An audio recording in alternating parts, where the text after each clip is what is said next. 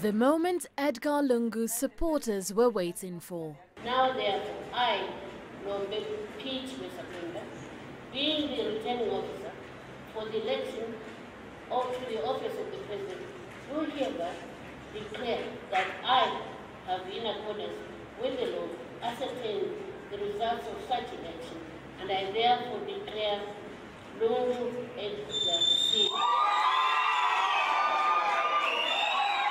And the reaction was joyous. And those celebrations continued early into Sunday morning. The massive infrastructure development will continue, and the mandate that was given in 2011 is not wasted, so that these programs that were started by President Michael Sata do not suffer discontinuation.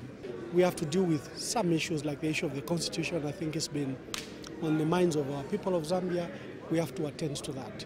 Edgar Chagwa Lungu was born in 1956. He trained as a military officer and entered politics quite late. He became Minister of Defense under President Michael Sata in 2013 and served as both Minister of Defense and Justice Minister. He also took over as Vice President during Sata's long illness. But the opposition has been crying foul. Presidential contender Hichilema Hakainde has called the election, quote, a sham. Hichilema has accused the Electoral Commission of manipulating the results in favor of Lungu, but he's urging his supporters to remain calm. Maria Galang, CCTV.